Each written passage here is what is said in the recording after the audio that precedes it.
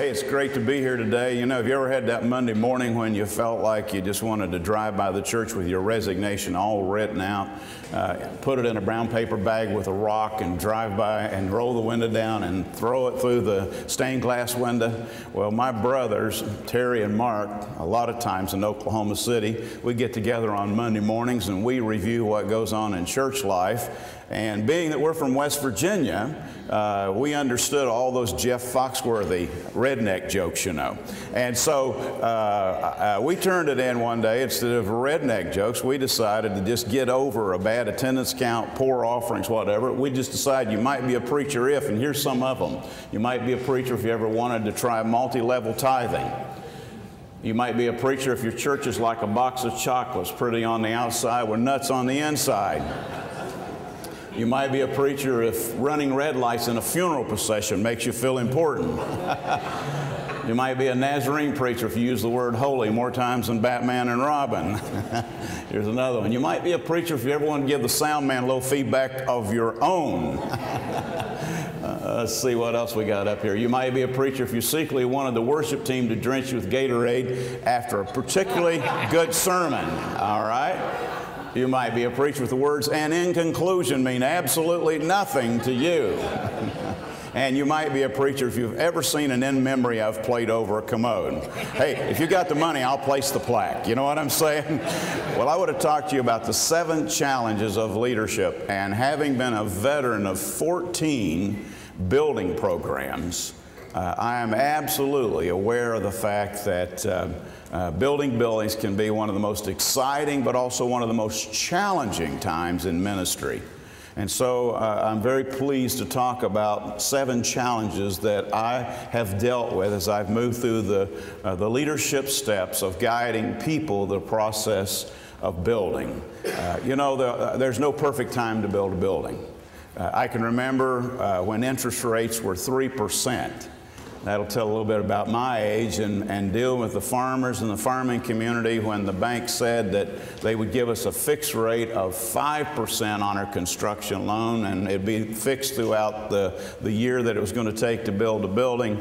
That all the farmers said, no, no, no, no. On my church board, they said, you know, it hadn't been ever above 3%. Let's keep that rate on the float. And we did, and unfortunately there came a day when interest rates hit 21%. And so, you know, there's not a perfect time. What I have discovered is when we build buildings, we don't operate in man's economy, we operate in God's economy. And when we built the facility, Trinity Church of the Nazarene in Oklahoma City, there was a tornado that swept through town just after we put the shovel in the ground, and 4,000 homes in and around the church were taken out, along with 44 churches and businesses, and 22 of my families lost their homes. And so it was one of the worst times in the world to try to build a building, and yet that building stands as a testimony of God's faithfulness and the resolve of people. But I believe that leadership begins, first of all, with conformity. And if I might be a preacher for just a moment myself, there's a passage in Romans 12, 1 and 2, that speaks to us about this conformity. It says, be not conformed to the world, but be what? Transformed by the renewing of your mind. In fact, I wrote a book back on the table called Rethink Your Life, and it's based on Romans chapter 12, 1 and 2, and it deals with the idea of going on a mind diet for 30 days. Well, I believe that when you get ready to build a church building, you've got to settle the conformity issue, and that going to prayer is always a critical part. BGW Forward in Faith, led by Dr. Terry Bates, is a wonderful capital stewardship program. But it's bathed in prayer. It's built on prayer vigils. It calls people to conform to Christ. Here's some questions, and I believe they're in your notes as well, that I've asked myself over a period of time concerning conformity. We'll put them on the screen for you.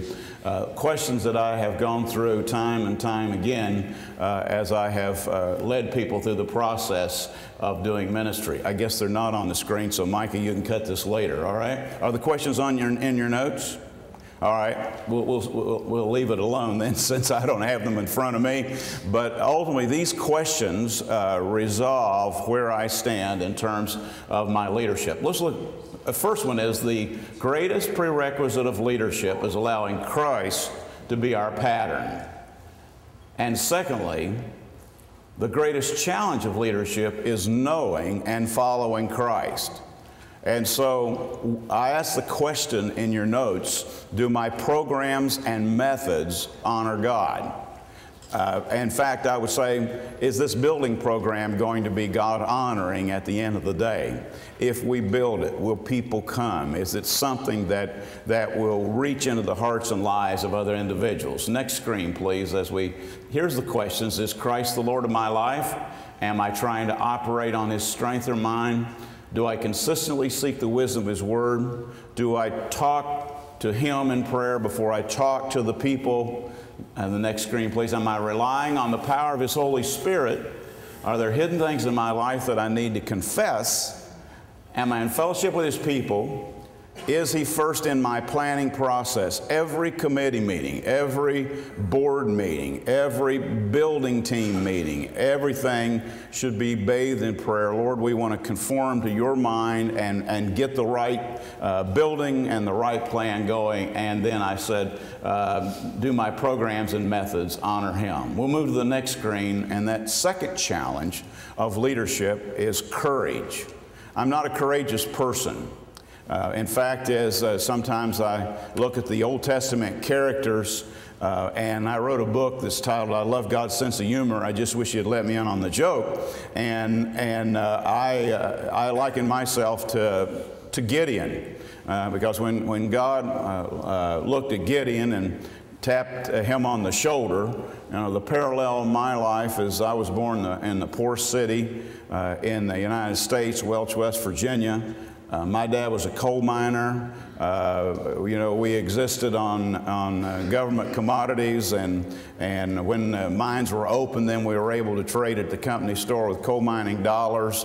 And I would never have dreamed that a 40-year pastoral ministry and my current responsibilities would have come together in this manner, or that I'd ever write the first book. But in reality, when you conform to Christ, He gives you the courage, because Gideon said, I got a small band of people here, and who am I among so many? So courage is very, very important. Now, there's some courage builders that I'd like to give you. The first one is what I call vision, and that is the ability to see the future. If you're able to cast vision with the members of your congregation, I can assure you that you can get on the path to doing the building project you have in mind.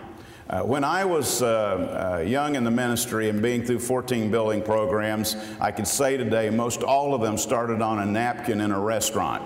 Let me borrow a pen, you unfold a paper napkin, and you start drawing. And I think actually the very first church was not done by an architect, but a couple of us in a room where we just did a very square box kind of building and built from that. I was 22 years old. I didn't know any better, and so we just thought we can do this thing, and off we went. But it's moved through renderings and charrettes and line drawings today. BGW, Don Mahoney, and Dan Cook are calling it Captivision. And I like that a whole lot better than anything I've ever heard, because if you can help people see what it's going to look like. Pastors, you know that Fred Craddock wrote a book that talks about the aha moment in a sermon. That when people are listening to you share your message, all of a sudden you're connecting, and the Spirit is helping you connect, and in that moment they go, oh, I get it, aha, there it is. And I've always found that you need some type of image to let people know what this building's going to look like, something to dream about. And I think that starts long before you would ever start putting a shovel in the ground and building. They need to see that. They need to understand it. And with all the animation and technology and everything that's going your direction these days, you can communicate well. Vision then is the ability to see the future.